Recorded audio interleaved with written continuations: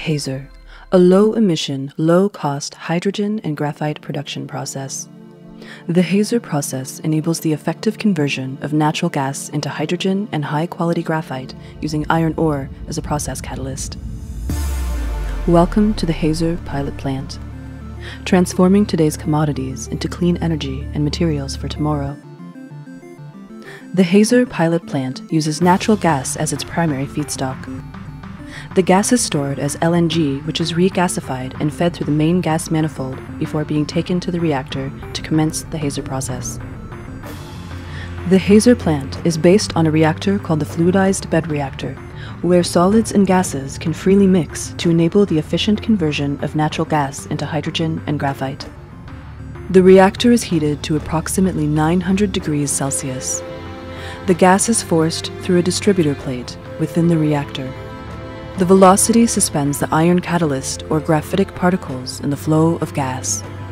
The catalyst is fluidized, suspended in the gas, and mixing the solid sand-like particles with the natural gas. In this process, the methane molecules and the natural gas interact with the surface of the catalyst, decomposing into hydrogen and graphite. Under these conditions, the catalyst disintegrates into nanofragments, a process known as dusting. The graphite is deposited on the surface of these tiny catalyst particles, while the hydrogen is released and mixes with the original natural gas feed. The graphite accumulates on the surface of the catalyst particle, reducing its density, which allows it to be liberated from the catalyst bed via the passing gas stream. The reactor expels a combination of gases, unreacted natural gas, and the hydrogen product, as well as the solid graphite particles. This stream is filtered with sintered metal plates, yielding high-purity graphite with minor amounts of encapsulated catalyst.